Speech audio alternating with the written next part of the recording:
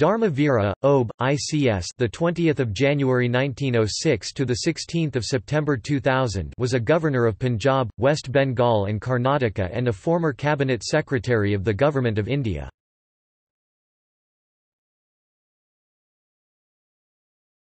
Topic: Life. Dharma Vira was born in Binur on 20 January 1906, the son of Raja Jawala Prasad and Bhagyati Devi. He studied at Muir Central College in Allahabad, before going to London to read for the ICS examinations at the School of Oriental Studies, now the School of Oriental and African Studies, between 1929 and 1930. He passed the examinations in October 1930, and returned to India in November. He married Dayavati Ganga Ram in 1932. He was a resident magistrate in Uttar Pradesh, but from 1941 became more involved in central Indian government affairs. He became Deputy Chief Controller of Imports during the Second World War, and was Textile Commissioner for India in 1945.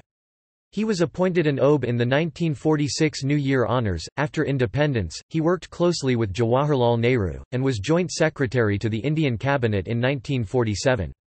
He then became Principal Private Secretary to Jawaharlal Nehru, 1950–51, and Commercial Advisor to the Indian High Commissioner in London, 1951–3.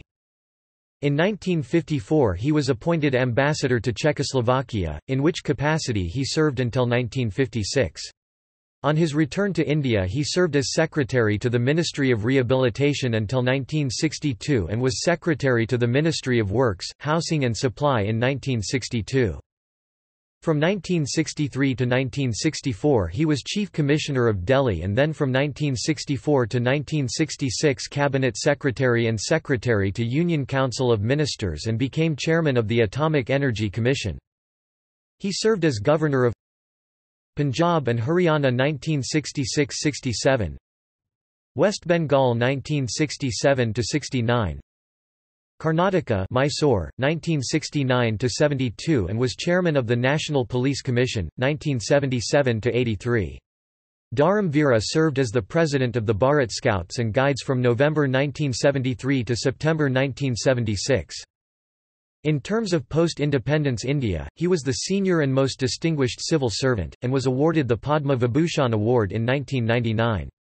He died on 16 September 2000. Accounts of him stress his congenial but firm nature, his addiction to golf, and his integrity.